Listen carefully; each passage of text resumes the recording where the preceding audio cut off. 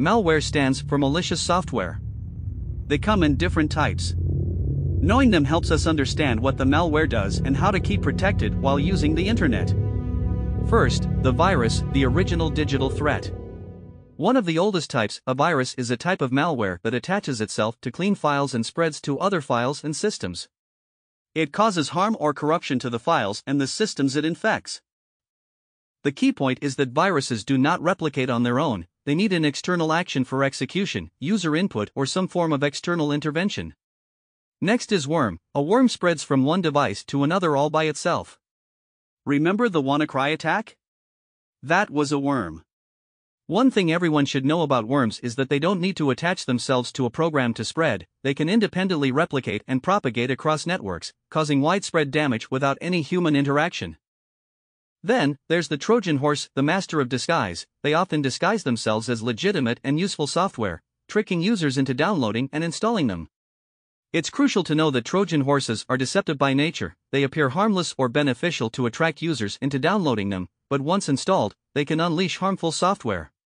Trojans also create a backdoor on your computer that gives malicious users access to the victim's computer, allowing confidential or personal information to be compromised or damage systems, making them one of the sneakiest types of malware.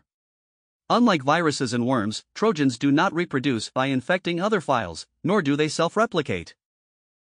Meet ransomware. The digital kidnapper locks up all your files and asks for money to unlock them.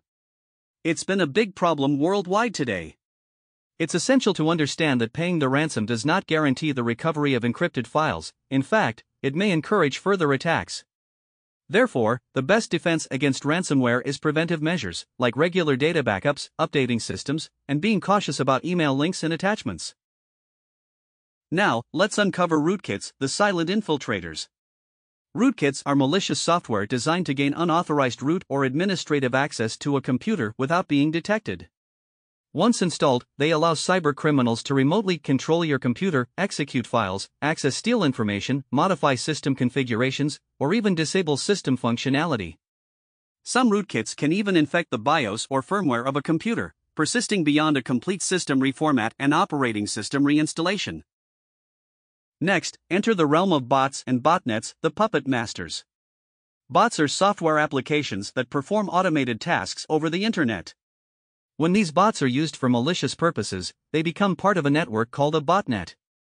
Botnets are networks of infected computers controlled remotely by an attacker, often used for launching coordinated attacks like distributed denial of service, sending spam, or stealing data. An important thing to know about botnets is that any internet-connected device can be infected and become part of a botnet, not just computers.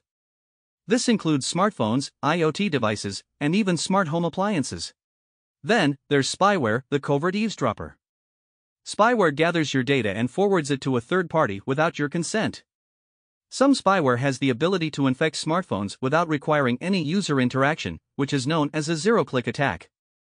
Once installed, spyware can access a vast amount of personal data, including text messages, emails, calls, and even activate the camera and microphone for surveillance purposes.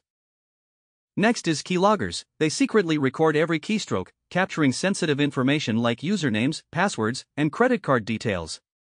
They also transmit the collected data to attackers, posing a serious privacy and security risk. Next is adware. They often come with free downloads and show you unwanted advertisements in various forms, such as pop-ups and banners. They can track browsing habits to target ads, raising privacy concerns. Removing adware can be challenging, often requiring special tools.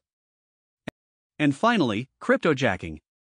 It refers to the unauthorized use of someone else's computer to mine cryptocurrency. Hackers do this by either getting the victim to click a malicious link in an email that loads crypto mining code on the computer, or by infecting a website or online advertisement with JavaScript code that auto-executes once loaded in the victim's browser. Cryptojacking is a significant threat as they not only slow down the performance of infected devices but can also lead to increased energy costs and potential hardware damage. Thanks for watching. Please subscribe to the channel for future videos and updates.